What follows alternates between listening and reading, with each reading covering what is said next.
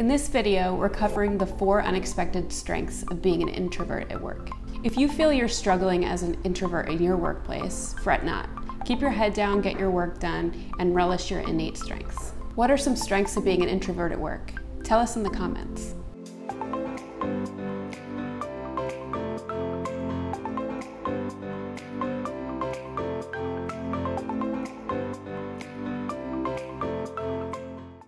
Hi Contessas, welcome back. I'm Kayleen Cajeas, the content director here at Career Contessa, the only career site built for women.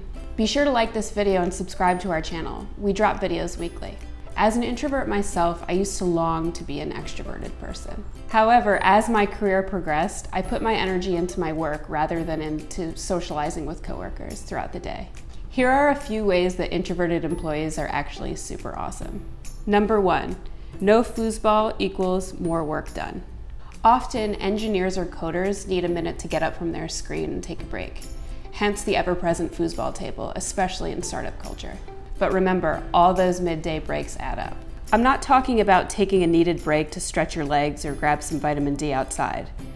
I'm talking more about the 5 minutes here and the 10 minutes there that more social employees will take throughout the day. Those minutes can add up and can translate to less work completed. By definition, introverts are pretty drained by meaningless small talk. So instead of all the socialization, they're more prone to stick to the task at hand. Number 2, introverts are generally less combative. Aside from being generally disinterested in gossip or trivial matters, introverts tend to be pretty thoughtful about what they actually say out loud. Introverts are generally difficult to rattle. Instead, they take time to carefully analyze situations. In a stressful circumstance, an introvert can often lend a calm perspective. Number 3, introverts take direction well. A manager who's leading a group of introverts is likely a happy manager. Why? Introverts, unconcerned with being the loudest voice in the room, are likely listening more. As such, they take direction well, relish feedback, and are likely to improve pretty quickly. And this works both ways.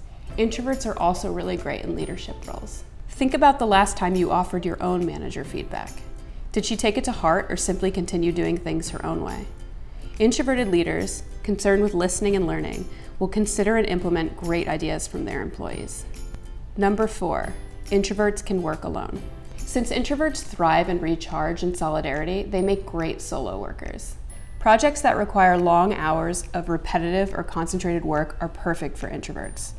Rather than lamenting with other coworkers about how much work I have to do, an introvert is more likely to pop on her noise-canceling headphones, cue up her favorite podcasts, and get down to business. So those are just a few reasons that introverts are great to work with.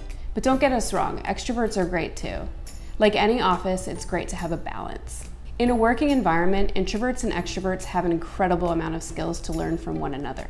No company can rely on employing 500 introverts. Who will do your fundraising? Who will guest host your podcasts?